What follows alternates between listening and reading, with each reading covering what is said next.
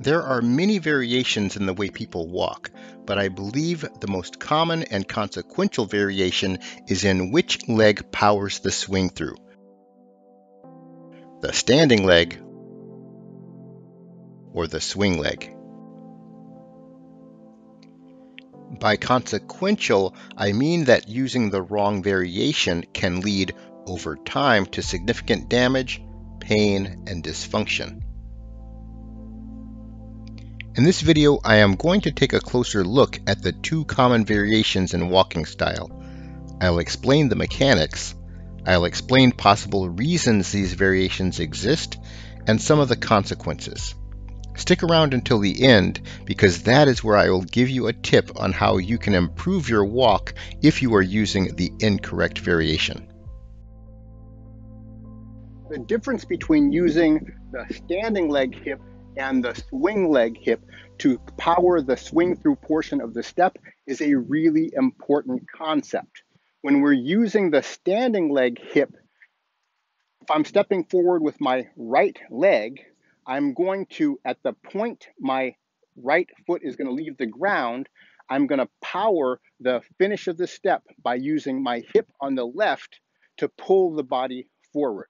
And that's going to cause a normal leg swing where you can see, if I do it in this direction, my leg is going to extend behind the body and then I place the foot. That is a normal pattern of walking that keeps the spine, the hips, the knees, and the feet aligned with the feet facing forward. What you're going to find is if you try to power your swing through phase of the step using your swing leg hip, meaning if I am stepping forward with my right leg, I'm going to try to power with my right hip to swing through. There is only one really practical way to do that, and that is to turn the feet out in what we call the duck foot walking position.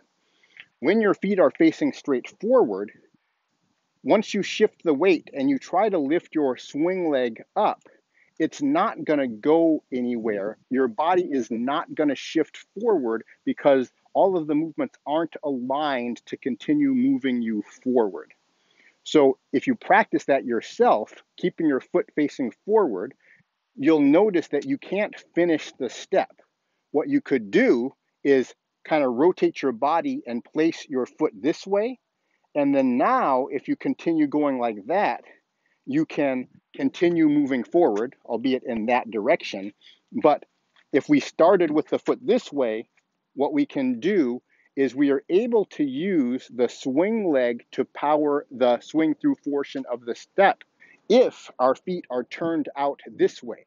So you can notice I'm able to shift my weight and then use my swing leg to place the foot because my body is facing in a different direction than my standing leg foot. So I'm able to lift my right leg and place it, shift, lift my left leg and place it. When your foot is facing forward, the standing leg foot, if I shift and I lift my right leg, the swing leg, I can't place it forward. It will just go back. The only way to really place it forward would be if I were to tip the body over. Okay, and then now I can place it because that gets me some forward momentum by leaning forward. But obviously we know that is not the proper way to walk. Watching it from this direction, if I shift and try to lift forward, I can't place the foot in front of the body. You can see this little bicycle action. It doesn't get to the ground if I'm doing this. The normal way to get it to the ground is to lift forward from that leg. When I turn my feet out in the duck foot position, now I'm able to swing and place, swing and place. So I believe a lot of people develop the pattern of duck foot walking, not because their feet are turned out at an angle relative to their legs, but they do it because they are trying to use the wrong hip to power the swing through portion of the step. And that is going to result in this sort of walking. And it could be subconscious, particularly for people who are trying to walk very slow, because the duck foot walk position and using the swing leg hip does create a very easy way to move slowly without much of a problem. However, the problem is that as you do that, you're not lining your joints up correctly. Your spine is going to be centered between the 2 feet instead of over the standing leg.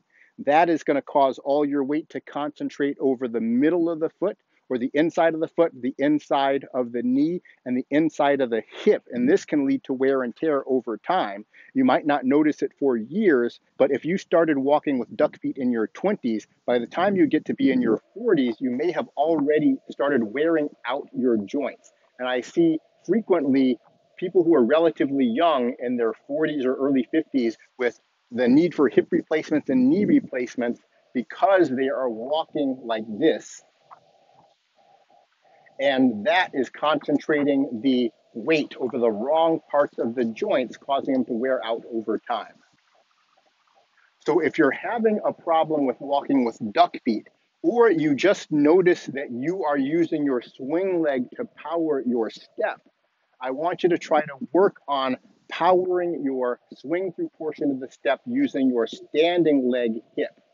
If you'll notice from the duck foot position, if I shift my weight to my left leg, if I power by lifting forward with my left hip, it's going to pull my body around so my spine will be facing in the direction of my standing leg.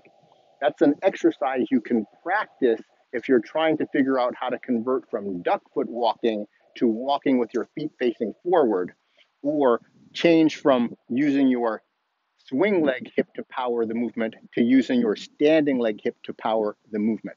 Stand with your feet turned out, shift towards the foot you want to walk with, and then use that hip to pull your body around and forward in the direction that foot is facing. Try it on both sides. I'm going to shift my weight towards my right leg, and then now I'm going to use my right hip to pull the body, and it's not only going to pull the body forward relative to my right foot position, it's going to rotate my body into line with that foot. So all of the joints will be lined up forward. Hips right over the knees, right over the ankles. And that is going to really help keep your walking much more healthy, keep your joints much more healthy, prevent your arches from collapsing due to all of that rolling in of the weight over the arch of the foot. So I hope that exercise helps you in reconceptualizing the idea of using the standing leg hip versus the swing leg hip to power your movement. If you did find that helpful, click the like button, subscribe to the channel if you're not already a subscriber, and click on the bell to get notifications for my future videos. And have a great day.